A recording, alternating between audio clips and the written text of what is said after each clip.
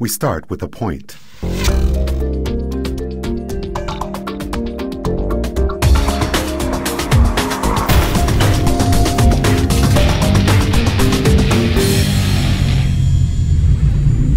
Hi everybody and welcome back. My name's Rob Bryanton and this is the Imagining the 10th Dimension video blog again.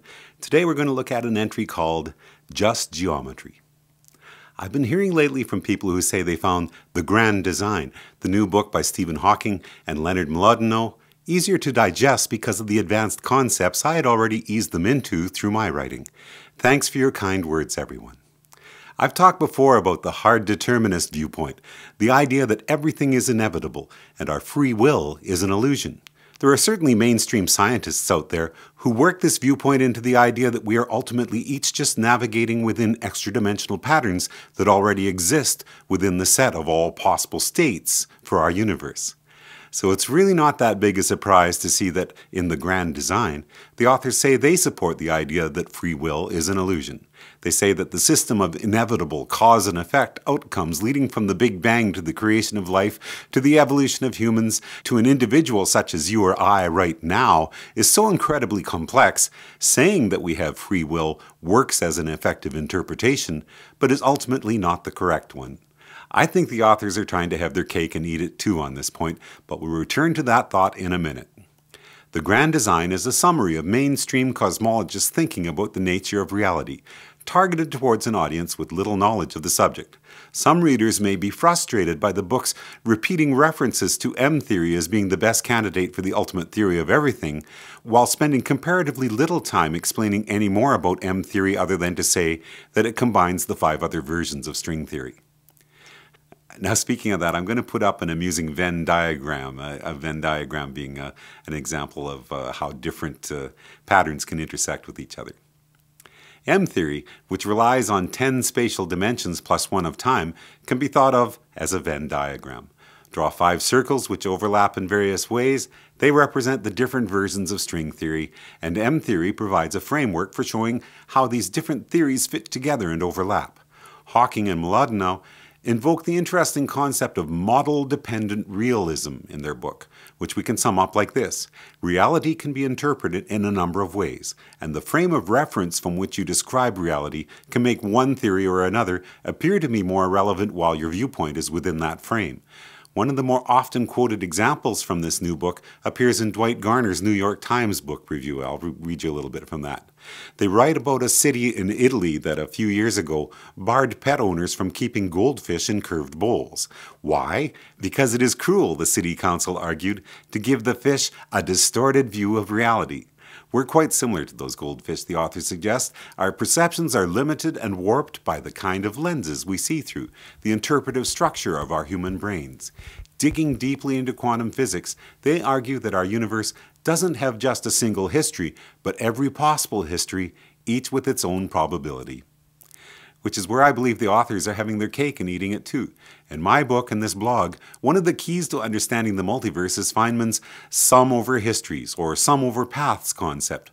Hawking and Mlodinow also talk about this important idea. The wave-particle duality underlying our reality means that there are many, many paths a particle could have traveled to get to its current position.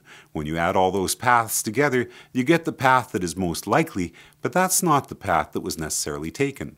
Hawking and Mlodinow say free will is an illusion because of the existence of this most likely path for every particle in the universe, which contradicts Feynman's theories and the evidence provided by numerous double-slit experiments, clearly showing that particles do indeed take all paths, not just the most likely one provided by Feynman's sum over histories. This double-slit experiment has shown that when a particle passes through a barricade having either 1 or 2 slits, when one slit is open, the resulting pattern shows, as you would expect, that only one path was taken. But when 2 slits are opened, an interference pattern results. A particle is going through both slits simultaneously.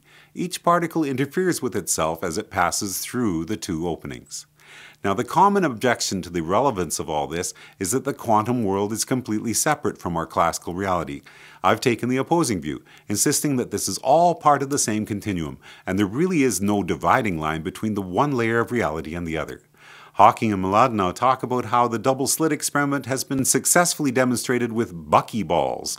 Molecules created from 60 carbon atoms. A buckyball passing through two slits simultaneously would already be moving uncomfortably far into our classical world for some people, but no more so than the spooky action at a distance, entanglement experiments being demonstrated with increasingly large molecules over increasingly large distances that we've talked about in past entries.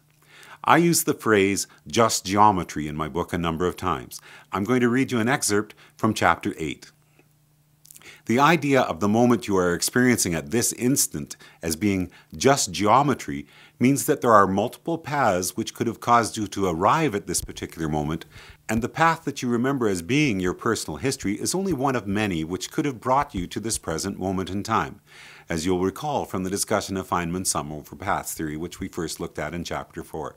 The image of the extraordinarily extravagant multiverse that is inferred from this concept is something we discussed in the introduction, as this ties directly to Everett's many worlds theory and decoherence, both of which have been enjoying renewed support in the last few years.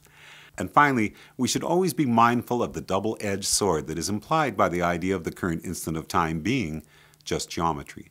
While this means that the potential for this instant of time has always existed within the 10th dimension, as have all the potential moments to come and all the ones that could have already occurred, it does not mean that our path is somehow carved in stone and unavoidable. As creatures with free will, we are constantly moving through the fifth dimensional paths that are available to us, selecting one of those paths as our personal timeline. The path that we've been on makes the next possible choice the more likely one, and that would be the one predicted by the sum over paths method, but a life-changing decision or event that breaks old habits and old patterns will certainly direct a person's life to a new trajectory, making other future paths more likely to be followed from that point on. I hope that the concept of model-dependent realism shows another way that my own approach to visualizing the dimensions can be juxtaposed with other theories of reality. It works as a frame of reference. It has its uses because of that. But it is only one way of many systems for describing how our universe fits into the biggest picture of all. We're going to widen our exploration of these ideas next time in an entry called Psychedelics and Spacetime. My name's Rob Bryanton. Enjoy the journey.